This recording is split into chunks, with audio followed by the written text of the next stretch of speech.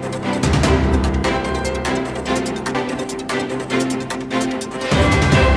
to It's Tomorrow News. I am Hena Talati. Tornadoes swept through the parts of New Zealand, damaging properties. Several towns in New Zealand have been hit by the tornadoes, causing damage to properties and injuring people. The tornadoes hit on Monday afternoon, affecting towns including Papamoa, Tepuk and Tauranga.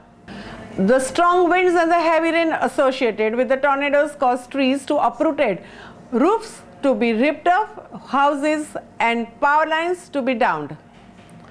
Emergency services were called to the affected areas to assist with the damage caused by the tornadoes. According to the New Zealand Met Service, the tornadoes were caused by the low pressure system moving across the North Island, which created unstable weather conditions. The Met Service also warned that there was a risk of further tornadoes and severe weather in the affected areas over the coming days. The damage caused by the tornadoes was extensive, and in Papamoa, houses were left without roofs, with debris littering in the streets. The local council opened an emergency response center to help those affected, with the staff and volunteers working around the clock to assess the damage and provide the assistance. In Tepuk, the tornadoes caused power outages, with the residents left without electricity for several hours. Fallen trees and debris blocked roads, making it difficult for the emergency services to access affected areas.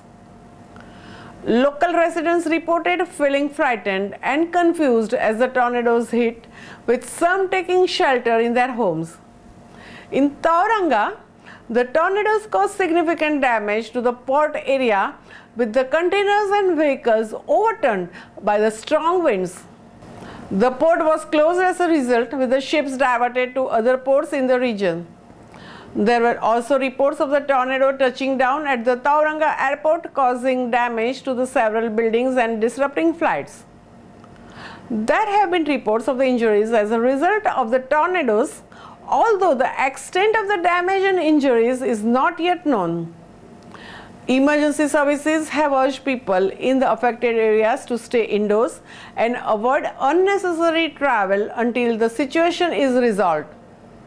The tornadoes have also had an impact on the wider community, with the schools and businesses forced to close as a result of the damage caused.